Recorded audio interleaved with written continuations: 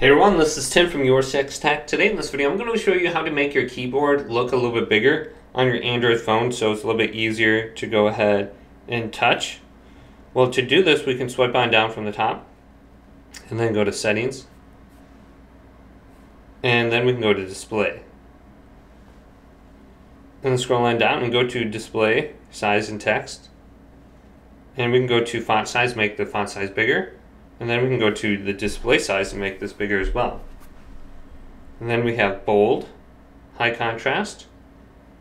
So we can turn this on or off. Now let's go back over to messages. And then go to text. You can see the keyboard is just a little bit bigger. And it should be a little bit easier to see and read messages on your screen as well.